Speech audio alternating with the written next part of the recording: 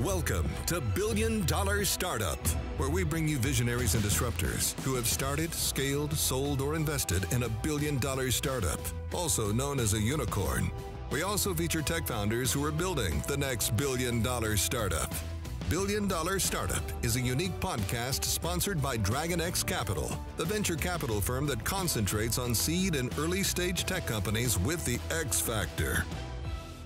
Welcome back to Billion Dollar Startup. Today we have another CEO from one of our active portfolio companies through Dragon X Capital. We have the CEO from Vertify. So Matt, welcome to the show. Thank you. Thanks for having me. Appreciate it. Super excited. We're going to dive into talking about revenue and revenue ops. So maybe share with us a little bit your story and your background and how did you get into the industry? Absolutely. That's great. Well, let me start by saying thanks, reiterating that. Thanks for having me. Pleasure to do this, and obviously a pleasure to work with you outside of the podcast world. But no, so my background, I would say, is a little different as an entrepreneur, as a leader than most. I'm formally educated in both business and music, and so I spent many years singing opera professionally. Oh wow! Which had its highs and its lows. Is that why your voice sounds so good? so sexy voice is what it is. There you go. That's what I'm talking about. No, it's I guess it's trained for that, but I'm not doing it anymore. I did it for many years, loved it. It was a passion of mine. I learned a lot. That has influenced who I am today as a leader. I've been told no as a singer more times than you could shake a stick at, right? And that certainly has put me into a position as an entrepreneur and as a leader to kind of take on what I'm taking on today. So that kind of, through that, I was very fortunate to always kind of work both sides of the brain. I worked at companies that allowed me to, stretch that singing muscle and travel the world and kind of work both sides. So grew up in the revenue leadership and operations leadership world. And through that process, I really noticed that there were a lot of problems with revenue team alignment, number one, and with the operations of revenue team data. And through that, it was time for me to say, okay, it's time for me to do my thing. And I was living in New York at the time, and went on a journey because my business background has a lot to do with transitioning businesses from services businesses to product businesses. To productize. Yeah, that's right. To productize businesses. And with that, I leaned into that and I said, I have a blueprint for this. There's some good things here. Let's do that again. And so I started looking for businesses, that were kind of in the world that I was looking to get into that had a product, maybe didn't realize they had a product or had started to try to push that in market.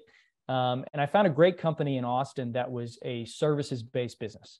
And they were doing marketing automation, CRM implementations and migrations. And so they had this kind of tool set that they had built. And coming into that, was able to take the services business from them and transition it to a product business. And that comes with a lot of change. We changed the entire team and the entire methodology and everything else.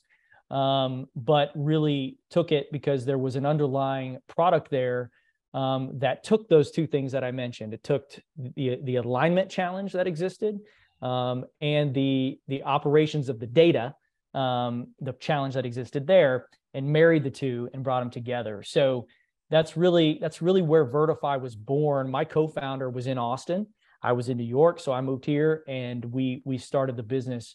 From that perspective. Wayne Lopez is my co-founder, and he's kind of the product visionary, product mind, right? And I come from the business side, and I'm the idea visionary and the business side leader. So that's really kind of where the vision was born, and the vision ultimately is to reinvent how people share customer data, how they share knowledge, and inspire that revenue to ultimately grow.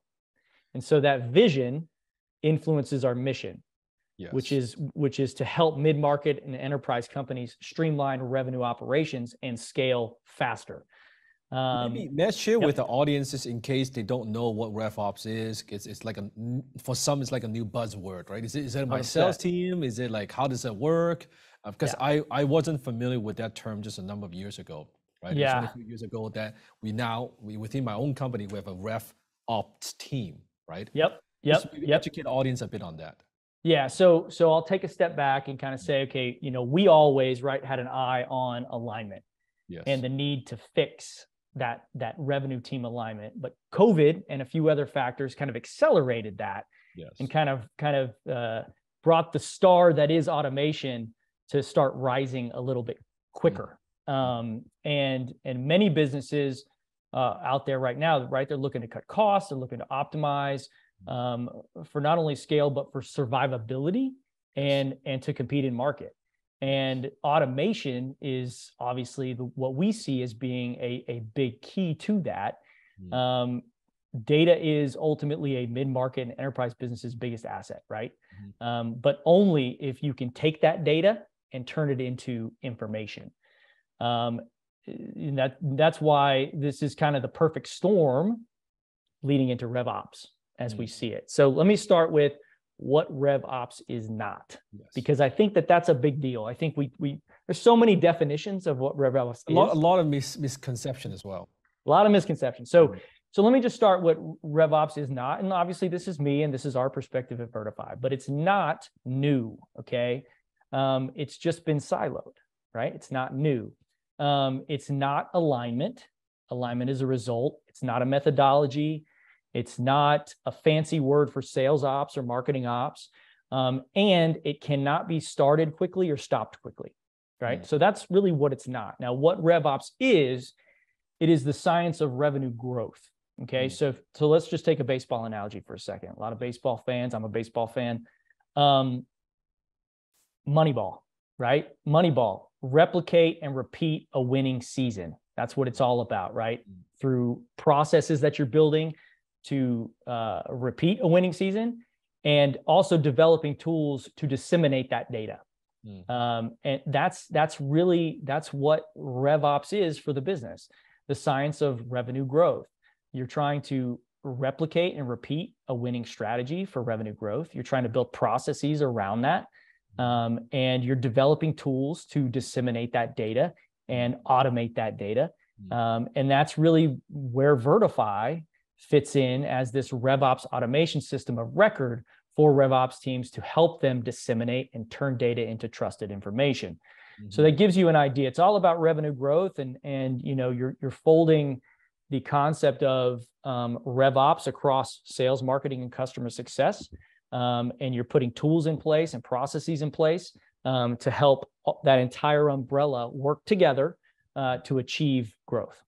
That makes sense. I think within my own journey, my own company, at first, you've got a sales team, and then you have all this data, and then I brought on automation specialists, right? And then all the CRM stuff had grown from millions, tens of millions, right? Multiple tens of millions. And I didn't even know we need, like now with all this data, it's like too much data. And how do we make sense of it? How do we make decisions from it's like a pile of stuff. Sure. But we want to be better. We want to, like you said, replicate, kind of repeat successful actions. Yeah, right. Obviously, you want to learn from that data. And make decisions. But what you have the data to make decisions off of, right? But if you can't trust it, which is a big problem, all that data can turn into a mess.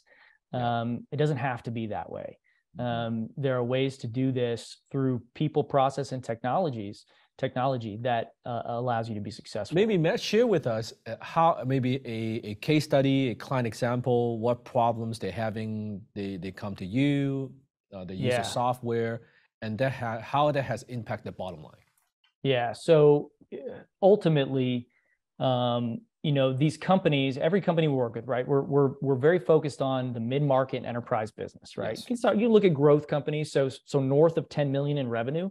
As they're scaling up, they're going to have a sales team, they're going to have a marketing team, they're going to have a customer success team, right? They're going to have siloed applications. So you're going to have multiple marketing apps doing multiple different things, but just take your automation platform as a start. So Marketo, HubSpot, Pardot, whatever that is, right? You're going to have that. Your sales team is going to have their CRM, right? That system of record for the business. So Salesforce, whatever, but they're also going to have sales enablement.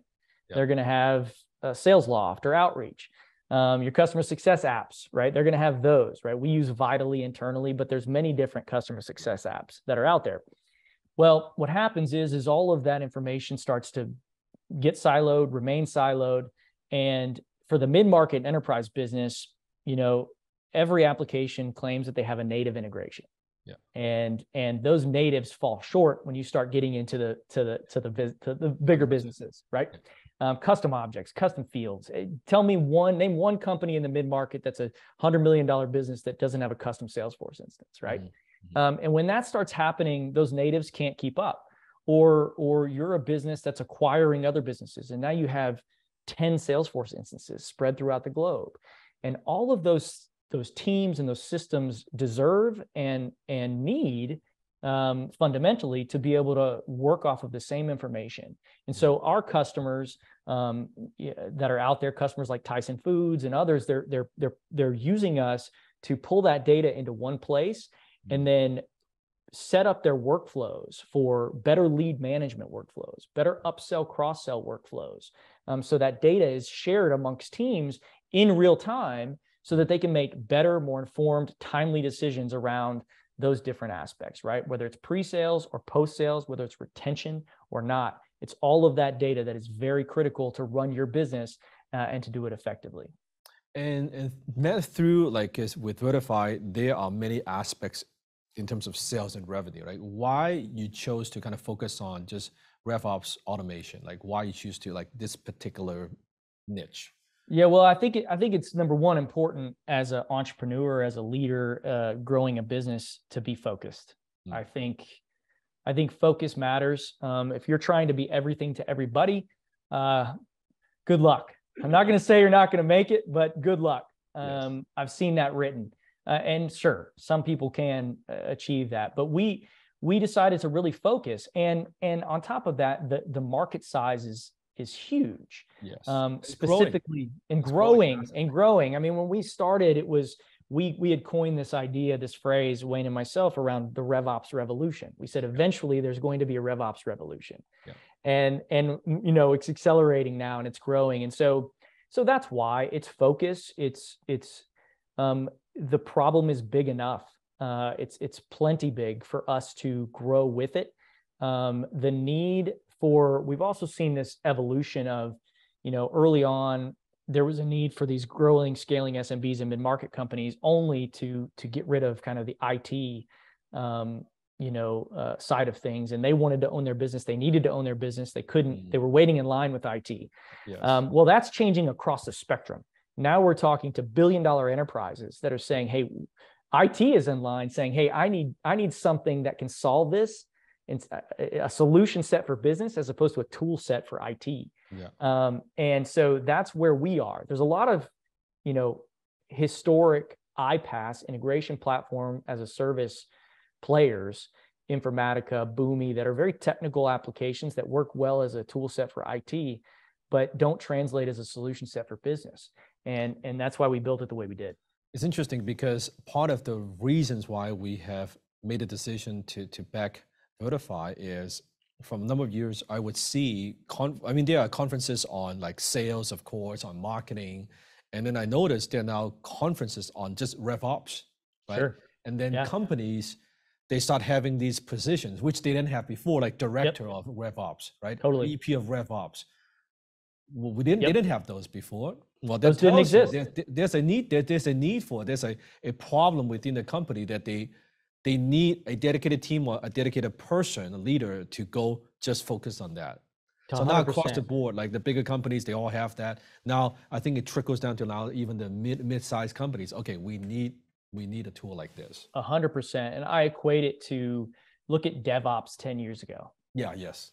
Look at that, and that's where we are. We're at the beginning of RevOps, and being that RevOps automation system of record. Is really where we see and being kind of on the forefront of that. It's a reinvention of the way we think as business leaders, and the automation, the technology has to match that as well. And so that's where we're at. And when you work with B2B companies, what do you see they struggle most with when it comes to like automation? Or even Yeah, so good question. And there's a maturity curve here. Okay. So in the beginning, it's literally, hey, I need to connect system A and system B. Yeah. That's it. That's what they talk to each other at least. That's their problem, right? And that is their initiative. Connect this, right? And then it's our job and it's the industry's job to educate, hey, that's just the start. And so there's this maturity curve of start here, connection, collection of data. That's the first part, right? And then you have to evolve into, okay, well, if we've just connected these systems, if we've now connected these systems, how many workflows can I look at rolling into this vast data set to automate? And how can I orchestrate and schedule this information? And how can I keep up good data hygiene and cleansing on the fly between these systems? And so it's an evolution. It starts with connection, and then it turns into, oh my goodness, I didn't realize just how powerful this was and this could be. And it's about week 3 of onboarding where they say, whoa, right? There's more here. And then it's our job to nurture that and to build that into the product so that they can have better usability long-term and kind of grow with that and grow with that realization and become better RevOps professionals, as they move forward. And just again for our audience, exactly how does then Vertify work in terms of a software?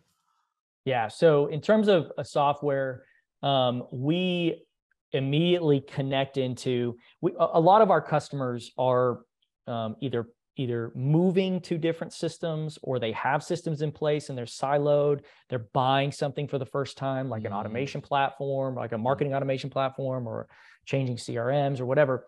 And so when they come into us and we launch, Vertify automatically connects into those applications, your systems that are involved, right? So it could just be starting off with marketing automation and CRM. That could be the first step. Or you could be layering in your support applications, your CS applications, your sales enablement, whatever it might be, finance. But we start where they need to start, right? Where they are on that maturity curve. We automatically pull the data in, nothing for the customer to do on that front. And then we work through an onboarding process with them through our onboarding partners. We've built a ecosystem of partners that onboard the Vertify platform alongside our customers. And it's really a training exercise more than anything. And we're training them how to use it, how to be kind of Vertify automators. And it's a mapping exercise based on your business processes. How are we going to map the data to your specific needs and workflows that you want to accomplish? And of course, there are templates and there are things that roll into it to start us off, but everybody has a little bit of a configuration change, and that's what onboarding is all about. And so we do that. We get them. We're believers in a quick time to value. And so the application was built for that. So 0 coding.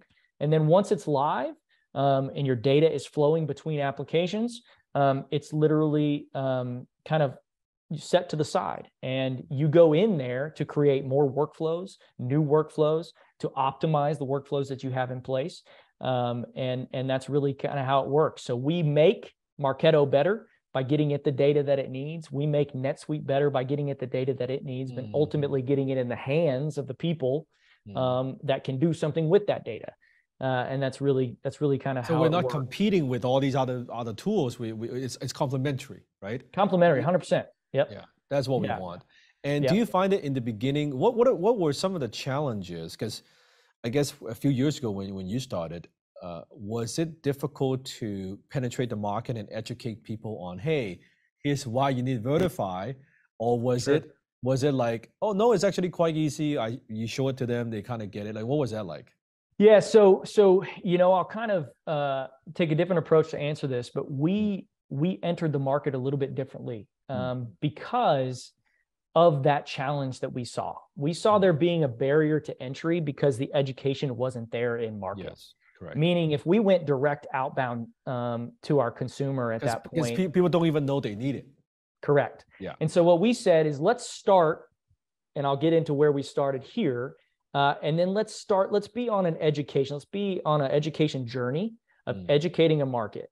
Coming from a marketing background, thought leadership and education is huge for me, right? And so educating the direction of the market, being the educator of automation, data automation, is who we really kind of fundamentally are. And so in the beginning, instead of going direct, we said, let's start with channel partners, right? And so what I mean by that is, once again, we make these systems better. And so if Marketo is a great rocket ship, but needs fuel to launch, that fuel being data, hey, Marketo, we should be working together. We should be that data refinery that fuels you and fuels your customers and allows that system to really take off. And so that was the initial pitch to them before they were acquired by Adobe. And we jumped on board with them, and then now it's broadened to about 5 very specific distribution channel partnerships. We're sold on Adobe paper. So were they owned by Vista before? They were, right. And we were a part of that mix then. And then when Adobe acquired them, we transitioned into Adobe, which was great. Oh, wow. Big shift. And so now there's a ton of expansion going on with Adobe and what we're doing there. But the channel partners were very pivotal in the beginning for us because of that, right? Because the consumer had been fed this marketing automation vision for 10 years at that point. They knew what marketing automation was and they knew they needed it. And so we basically hitched a ride and said, well, if you're going to do that, you're going to need this too. And so we've been selling alongside Adobe and HubSpot, and which is a very smart move. It's a very smart move. Well, it kind of goes back to hey, we're transitioning from service to product. How do we do this? We bootstrapped for many years. How do we do this in a way that makes sense? And we can't go build a huge outbound team. Plus, we didn't feel like it was right. We didn't feel like the message would resonate, and we'd fall flat, and it would hit too much education required in the early days. So now we're in a place where we're continuing to expand partnerships. Wayne is in charge of partnership expansion here at Vertify, and he's building every week. I feel like we're signing a new partner. So there's new partnerships coming in. We're already a global business, so reaching those partnerships, and we're able to extend our partnership reach through the partnerships we already have, right? So through and then Adobe, they already see the new partners because hey, you have worked with all these amazing channel partners, like correct, right? Right. I mean, and we've had Adobe reps and senior executives say to their other services partners, hey, you should be working with Vertify. And that connection is made, and then the handoff is there. So we're continuing to expand channel, and all the while we've been slowly investing in education, and that education results in SEO, which results in inbound, right? And so no, not by any means are we where we will be or need to be or want to be at scale, but we are now investing more in that. And we're starting to see the fruits of the inbound efforts. In fact, we're going to be launching a whole new edition digitally on our website with use cases and everything else in the next 30 days. So there's a lot of work there. And then we're starting to very slowly experiment with the outbound demand gen aspects of what we do. Yeah, it's beautiful order. So three legs to that stool, and we're working through them accordingly. And we think that those are going to be the areas that, from start to finish, really start to help us scale rapidly. I think it's the right strategy. A lot of the founders that we talk to, we tell them the same thing. I mean, an educated client is a better client, and if you can integrate some sort of thought leadership and education within what you do, it just positions you as the authority and expert, right? If you educate them on automation or RevOps, where they need the software, it's kind of very easy to bring up in conversations. Hey, you're the one who educates me on this. Of course, I would buy your software. It's quite simple, right? Yeah, totally. I mean, HubSpot did a great job. Setting that blueprint for us as marketers. I mean, I saw it early on as a marketer, and I was like, man, this is great.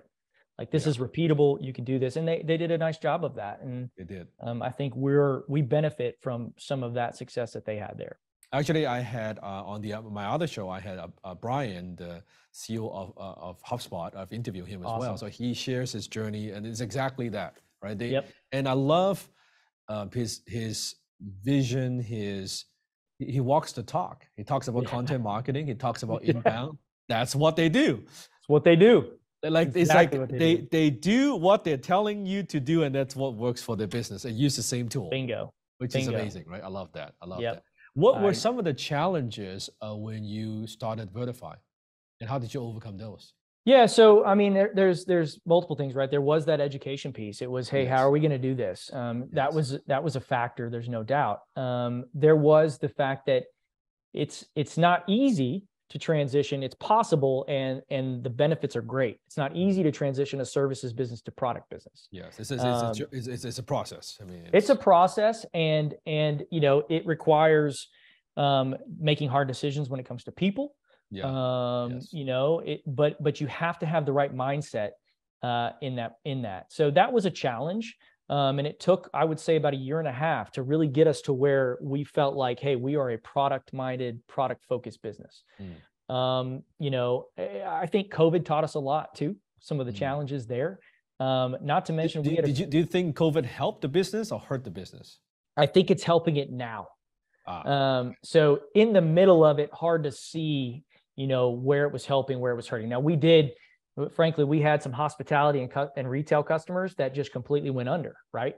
And so that in the middle of it hurt us, right?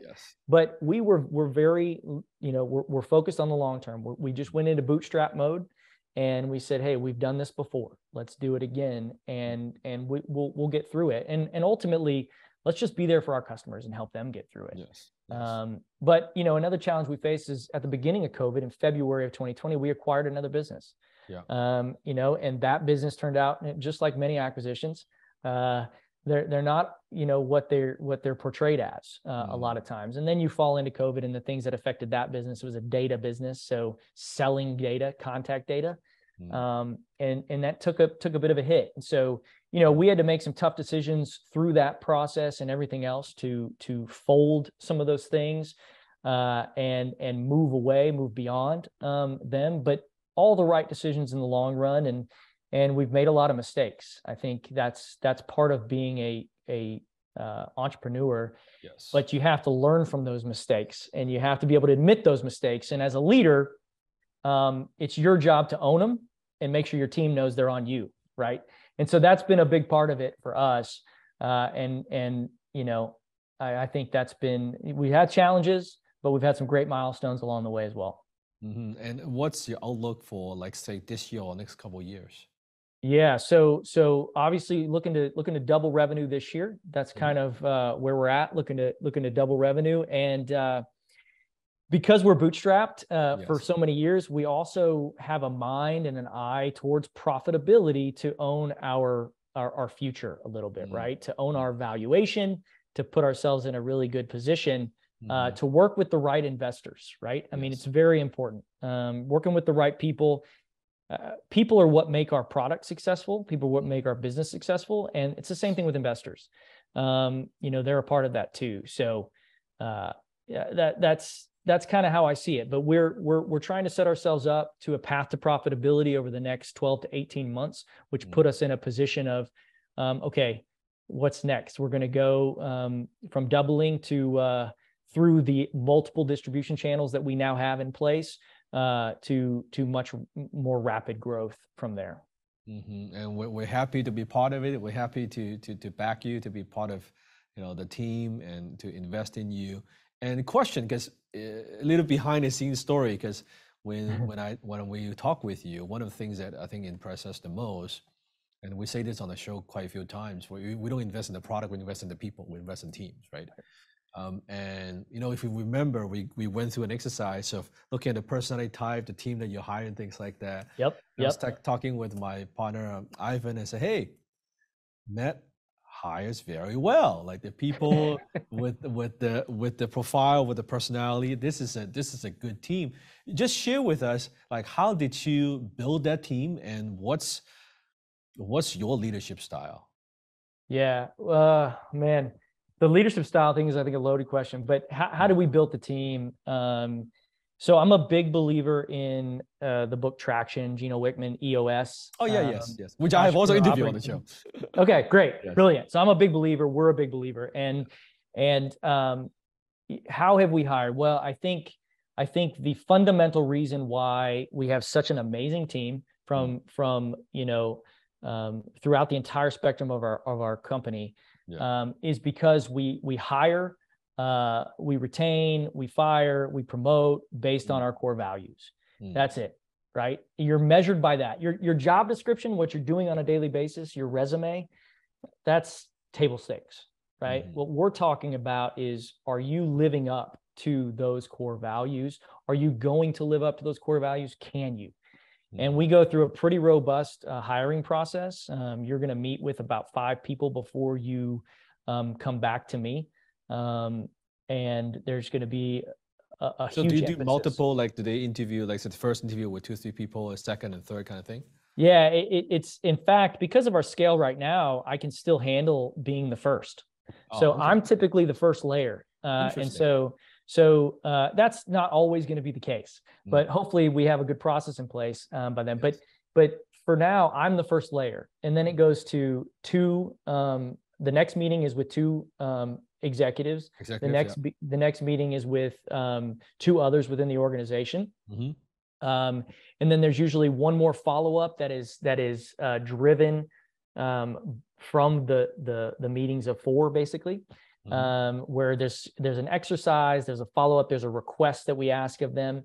So it comes from them. And then there's the last one, which swings back to me.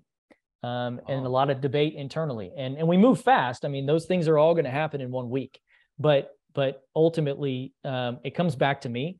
And that's when the kind of rubber meets the road when it comes to the values.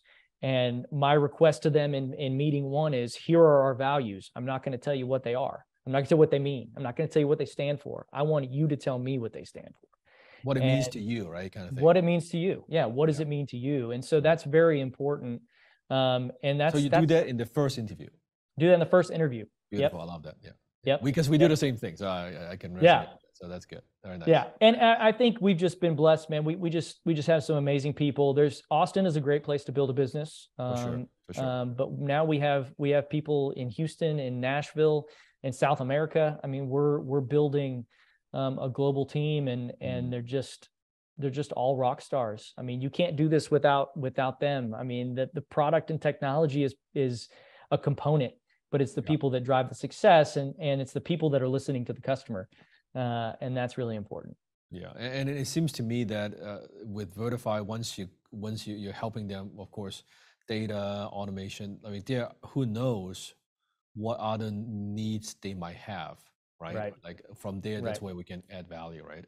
Yeah. When you talk about like lifetime value of the customer, and for us, it starts with, hey, let's just add value. Let's just add more value, and that results in positive NRR for us. Yes. To be where we're at and to have a positive NRR business and to have a gross retention higher than 98%, at our stage, that's incredible. That's why though, and it's because we're adding value.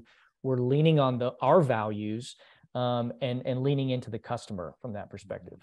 And it's a very, very sticky product. 100%. Yeah. Like once they start using, unless like the couple clients, like you said, like during COVID, they actually went under. That's a different story. Like that's different story. That's not within our control. But most businesses, if they're going to be around and they are growing, they're growing sales, they need Vertify. Correct. You're already in it. Like they can't run it without. What we will often see is they're transitioning from one marketing automation platform to another as they scale, or because HubSpot historically has been such a great SMB focused application, whereas Marketo really takes over in the mid market, very robust. And so we'll see those transitions, but those transitions enable us to continue to add more value, right? We're going to help you transition. Let's migrate you from HubSpot to Marketo or NetSuite to Salesforce, and let's continue to help you flourish. And so we kind of sit in between as that glue, which is nice. Yeah, this reminds me of the conversation I had with Brian from HubSpot. He said, of course, they have certain sectors and avatars they focus on, but HubSpot also wants, I mean, of course, they compete with Salesforce. They are. Yeah, and they are. They're upgrading that. They want to be able to take it from like Yeah. one like mom and pop, one person, all the way to a big, massive Yep. corporation. They want to be able to do all that, right? Which I think That's they're right. heading that direction. I think they're totally heading in that direction, but I know it because I see it in the evidence. Like we work with a lot of HubSpot RevOps agencies, Yeah, RevOps, yes. or service partners, Yes. and they're offering service, and they white label, they sell our automation Yes. through that, and we're seeing through them saying, hey, HubSpot's the growth of mid-market enterprise coming into their application is huge, and Huge. Yeah. and that's where our product really sits. So they're kind of RevOps platform within HubSpot works great for the mid-market. I mean the SMB market, and then we can help supplement that for the enterprises as they scale as well. Yeah, that makes sense. That makes sense. Can you maybe talk a little bit about like what's the milestone you accomplished since the kind of the beginning of the company, like through the last few years? Yeah, sure. I'll talk through a little bit of that. So I think it's interesting, right? Going from transitioning service to product, taking a product business from 0 to 5 to $1 million plus, those all have different stages. And so those milestones of revenue, I think all have kind of this different focus on different aspects of what we need from the team. So there was a different team going from 0 to 5, and then 500, and then 500 to $1 million, and then $1 million to 2, and now taking it to that kind of $10 million threshold is very important as we kind of transition through that. And those have been big milestones. I like to look at the business as, hey, different phases, right? 2018 to 2020 was kind of phase 1. 2020 to 2022 was phase 2, and really Q3 of 22 was start of phase 3. And it went from, hey, we're providing a connection, we're providing an integration, to we're providing a integration and kind of cleansing engine with some analytics and reporting built in. Now we're providing a RevOps automation suite with integration, orchestration, automation, cleansing and hygiene, and reporting capabilities on top of that. And phase 3 is off to a good start, right? Record-breaking Q3 and Q4, and looking to go into 2023 with that as well. So good milestones for us since 2018, really, crossing different thresholds, some steps back from time to time, right? In 2020, taking a couple steps back to take more steps forward, and that's kind of where we're at. I think also in the whole venture capital world, a lot of doom and gloom. A lot of VCs, they are a bit more kind of sitting, just kind of waiting what's going on. I think Ivan and I, we have a different take. I think if any tech companies, if they've survived through COVID, it tells us a lot.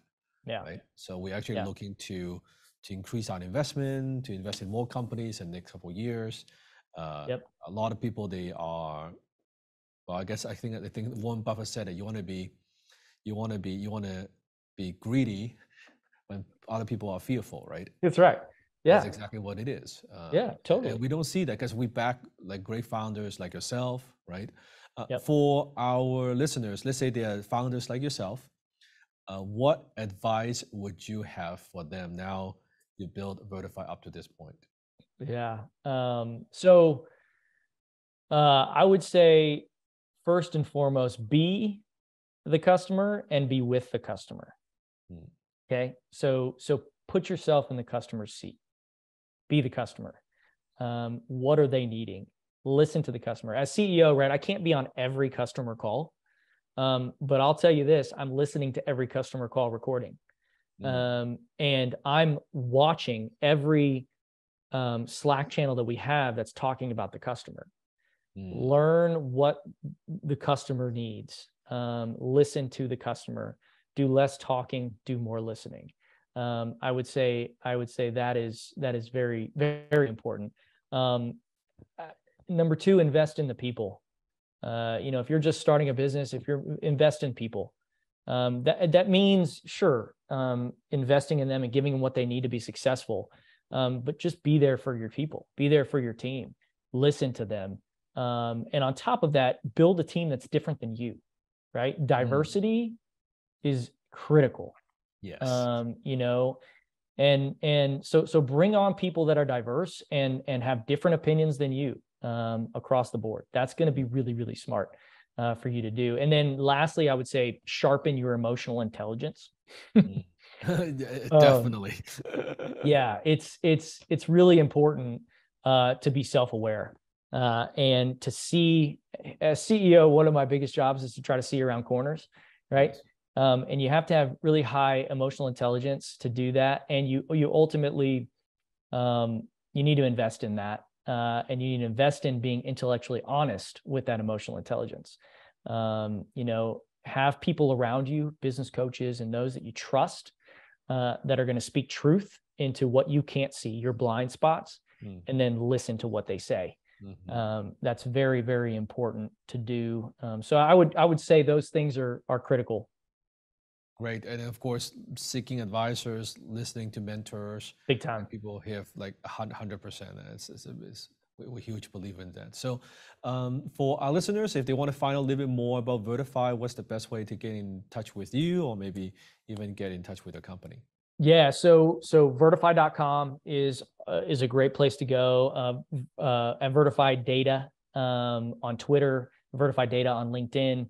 Those are great areas to get in touch with all of us. You can email me directly at matt@vertify.com. I love hearing from listeners and anybody interested talking about RevOps and automation. Whether you're interested in the product, whether we can help you with that, doesn't matter. I love meeting entrepreneurs, talking to them. And yeah, if you're in Austin or in the Bay Area or in Denver, I'm there quite a bit with partners and stuff. So would love to meet in person. So email me and we can go from there. If you want to geek out on RevOps, you know what to do now. That's right. You know what to do. Well, Matt, thank you for being on the show. It's been great to hear how you're doing. I know 2023, we're going to kick some ass.